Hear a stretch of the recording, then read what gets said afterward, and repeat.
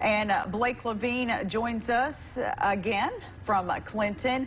Blake, it looks like a winter wonderland behind you, but we know it's no winterland because the conditions can be dangerous. It's a wonderland. It feels good because of the... Good in the studio. We're out here in the cold, but we're just off of Mississippi College's campuses where like the houses are, although I believe this is part of the school. Now, it looks fun for some kids out here today. You can see they're sledding right over there.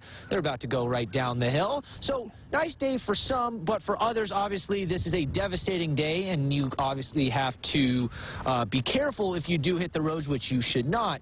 But we were trying to get onto the Interstate 20 near MC, and it was blocked off. We were going to try to shoot some video out there, but we couldn't even get on the interstate as there's trucks stopped and things around that nature. Now, if you look over here at some of the parking lot, it is starting to freeze. As we're starting to step, it's feeling less like the snowy feeling and more like ice. So when you're driving, it's going to start getting slicker and slicker as the cars start to push the ice to the ground, making it just a thin sheet of ice, and it will be slick. Now, we've seen several cars that have also been stopped in the road, and we've seen police just drive right by them. So if you do get stuck, people might not be there to help, so do not drive. But for now, live in Clinton, back to you guys. I'm Blake Levine.